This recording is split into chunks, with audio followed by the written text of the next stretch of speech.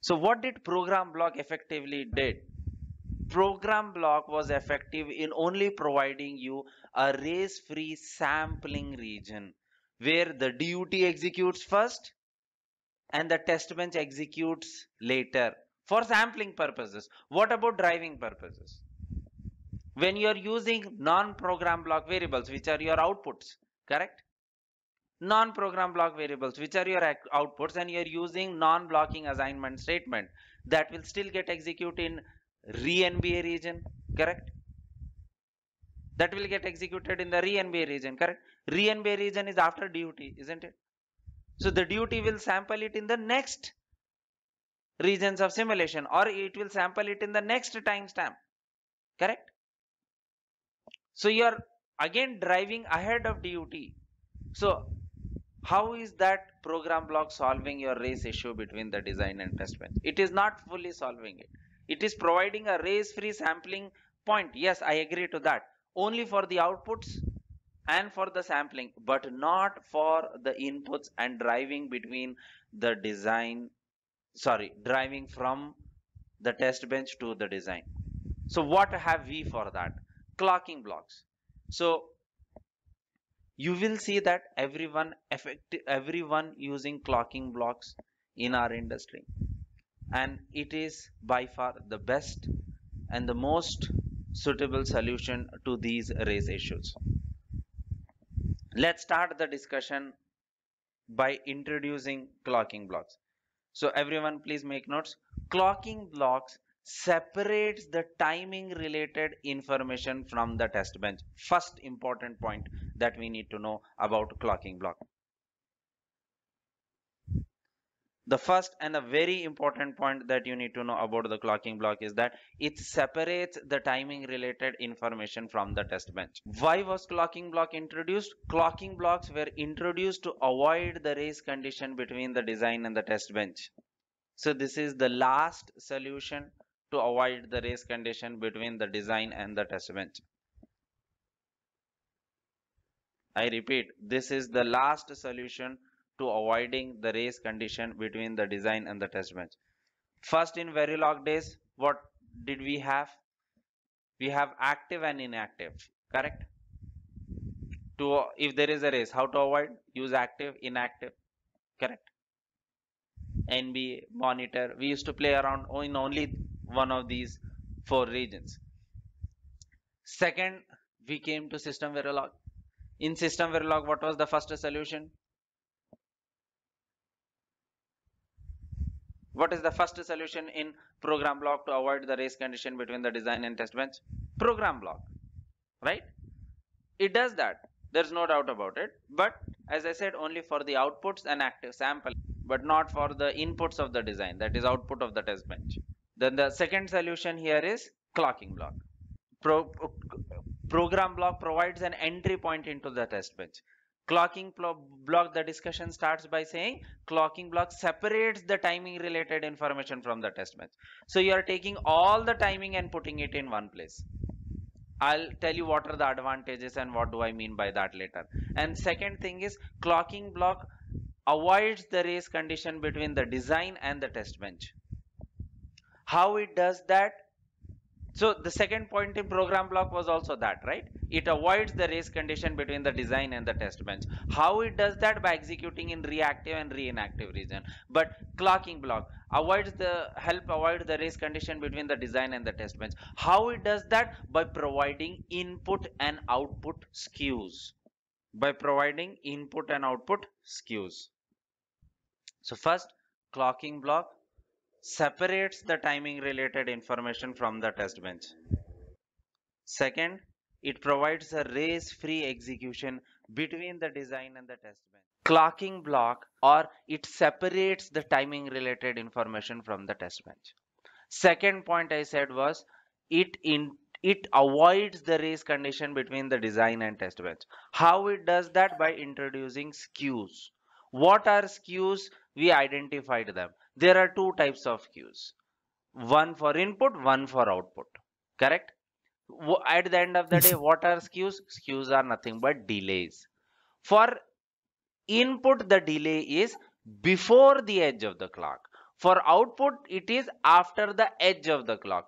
When I say edge, it can be any edge. We have also established that either positive edge or negative edge, you provide the sensitivity. The delay amount, we provide it like this, just before the signal name, as pound 1 or pound 2, right? Whatever is the amount of delay. It can also be in terms of number of clock cycles as well. I repeat, it can also be in terms of number of clock cycles as well. Okay. Now with this change, clocking block purely for test bench purposes, will there be any change in the DUT? There will be no change in DUT. Okay. And for as respect to the changes in the test bench, we have added two clocking blocks.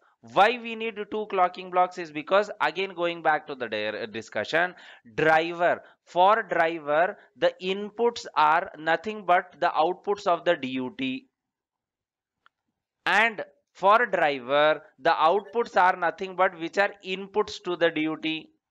We have established that. Monitor needs to monitor both the inputs and outputs of DUT. So the monitor gets all directions as inputs. Monitor gets all directions as input. So that is the reason we have two clocking blocks for the test bench. That is the reason we have two clocking blocks for the test bench. And that much we have established. Now, how are we going to prove that it has removed the timing related information from the test bench? Is that now in our small example that we have a driver code as well as a monitor code.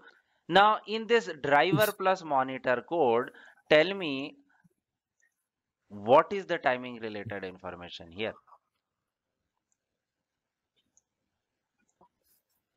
What is timing specific over here?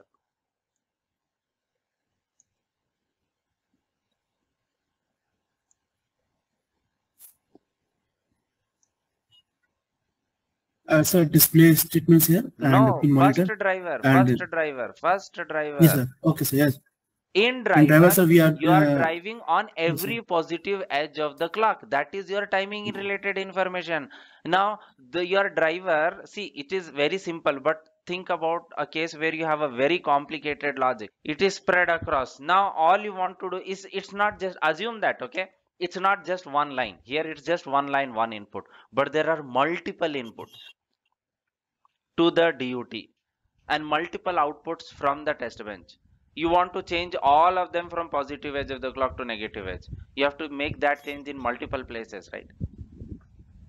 You will have to make that change in multiple places. Now, how to avoid doing that is by using clocking block. Okay, first is the sensitivity to the edge. Very simple, sensitivity to the edge. And again, one mistake, Tabish, why have you not updated the monitor? I don't see you update the monitor. Here in the monitor, you still have pound 1.